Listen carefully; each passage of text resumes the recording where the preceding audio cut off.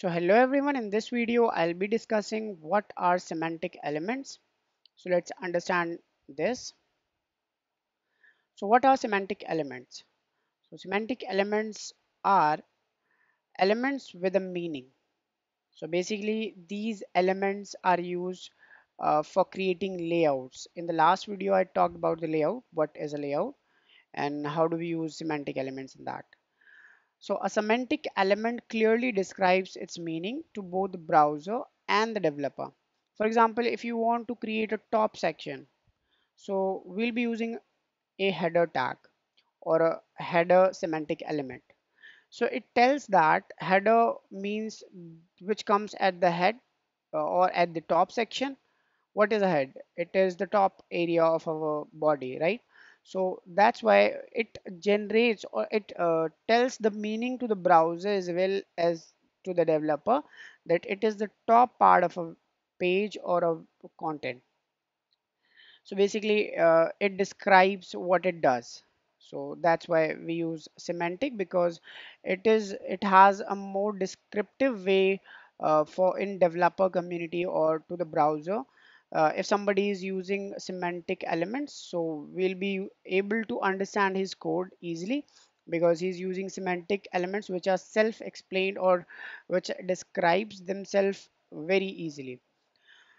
So examples of non-semantic elements are div and span, because sometimes you might know that in bigger websites or in bigger pages, we always use div tag and the span tags. So for creating everything, we are using div and span. So that doesn't describe the meaning why we have used div in here or why we have used span here. So basically, if you are creating a navigation, let's say, so you'll be using div tag as a container, right? But that div tag is fine for for executing the code or for showing the web page, it is fine. But it is not more descriptive than a nav tag. Nav tag is a semantic element. So if you use a nav tag there instead of using div tag, which is a non-semantic element, so that will be more descriptive. So if you use semantic elements, that will describe your code actually.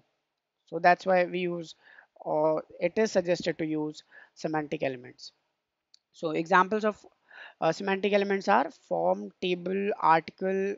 Clearly it's defines its content. So many websites contain HTML code like div, it has an ID of nav, and then there is a header, then there is a ID of footer, then we have the content inside their div. But instead of using that, we use these tags or these semantic elements actually. So article is there, which we use for showing the large content, or which is just like blog post or any large content we want to show. Then we have an aside tag which we use for showing the content on the right or a left side direction or in a right side direction. Details are there. Details are used for showing the details of a particular element. It basically creates a one collapse kind of thing that shows the details of a particular element. Then we have fig caption, figure, all these things are there, but we'll be understanding all of them. So basically section tag is used for creating a section of a document in a document basically. So according to W3's HTML documentation, a section is a thematic group of content, typically with a heading. So if it has a heading and a paragraph, if you want to wrap them in a common container, then you'll not be using a div tag normally, because we have the habit of using div tag for a container basically, but not always. If it is a section, let's say, so you'll be using a section tag. So if you want to create or if it is telling you the different information, or if it is talking about a different topic, then you'll be using section tag to define it as a section. A web page could normally be split into sections for introduction, content, and contact information. So basically, multiple types of sections can be there. Let's say we have a introduction section in a web page. Then we have a content area or content section. Then we have a contacts information section. We can also have an about us section, let's say.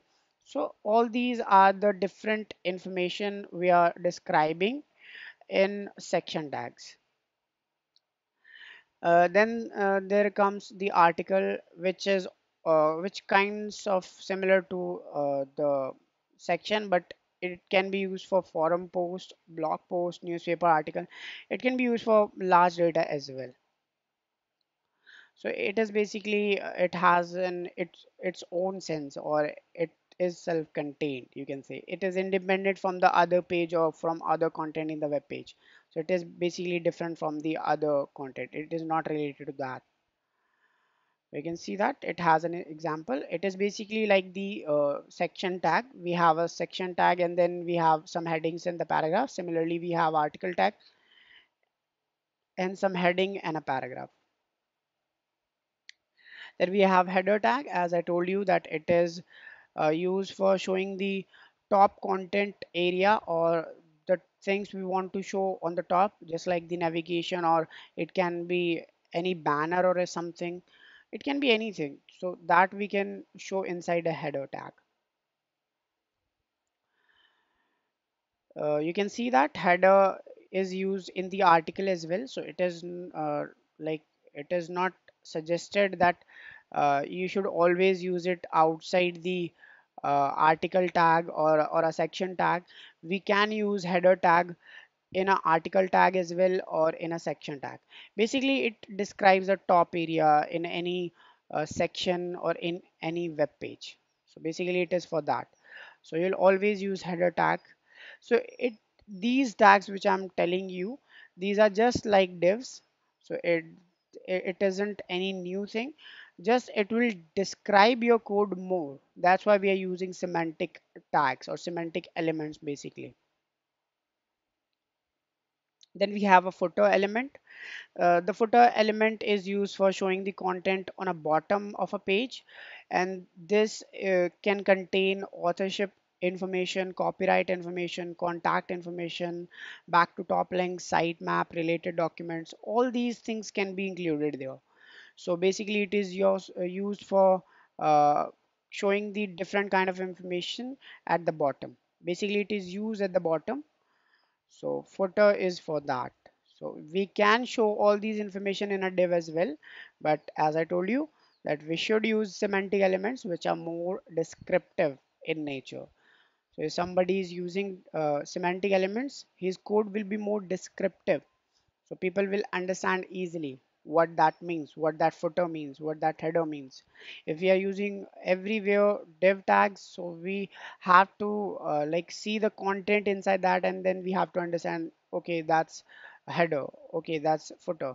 But by using these tags or these semantic elements, we can describe that this is the footer area, or this is the footer information. You don't have to worry like this, what is this div for. Similarly, you can see the example, it can contain some content. Then we have a nav tag. If you want to show the links inside a page, then you will be using nav tag. It is basically used as a navigation links container. It is used at the top majorly, so you can use it everywhere or anywhere you want. But if you want to show some links or navigation links, then you will be using this nav tag, not always. Okay, so if there are two links, then you will not be using it. If there are multiple links for different pages, then you will be using a nav tag. You can see, notice that not all links of a document should be inside a nav element. The nav element is intended only for major block of navigation links. For example, if you're creating a side nav, if you're showing the links in the footer, if you're showing the links at the top, or in a header, then you can use nav tags. So you can see here, it has shown to us that we have different links and we have wrapped them inside a nav tag. So this is actually it is used. So it contains a group of links, you can say. And then there is a side element or a side tag. You can see here, a side is basically used for showing the content aside the section or a main content area. So it is used like this. So it can be in the right direction as well as in the left direction as well. So it is used for that. It is used for showing the related information about a section or a content area. So you can see it can contain some heading and a paragraph, just like the article and a section tag. So it is just like that. Then we have a figure and a fig caption elements, or figure and fig caption semantic elements. Figure and fig caption describes the illustration, diagrams, photos, code listings. All these things will be inside figure tag. So basically, whatever the representation you want to show in your web page, it can be any illustration, diagram, photograph, or anything that you can show in a figure tag.